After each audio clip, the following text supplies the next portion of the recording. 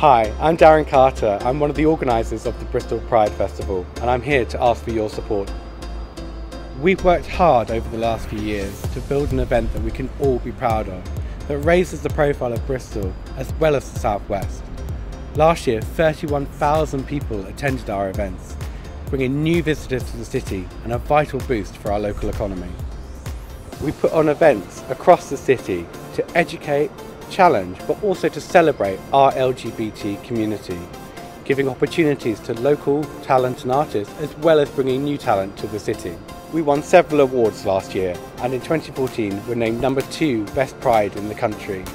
All of this is done with no funding and by volunteers that work evenings and weekends around their day jobs to make it happen. Bristol Pride costs hundreds of thousands of pounds to put on.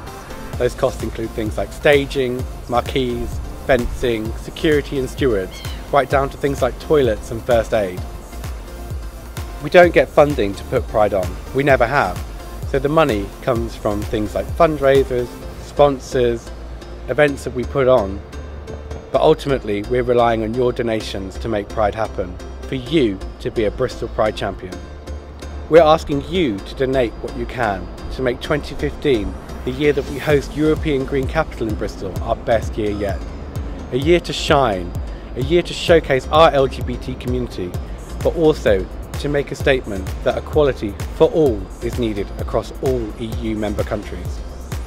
More importantly, help us keep delivering a Pride that doesn't restrict attendance by charging entry, that has a vibrant and colourful parade, and that has a week of events that gives opportunity to local talent and uses the arts to tackle issues affecting our community. Your kind donations mean that we can also support charities, services and other organisations doing vital work to attend Pride Day, and support the work that we do all year round, such as tackling homophobia in schools and the workplace. Below, you'll see a list of awards that we're offering for your support. So please give what you can, and I hope to see you all here on Saturday the 11th of July in Castle Park.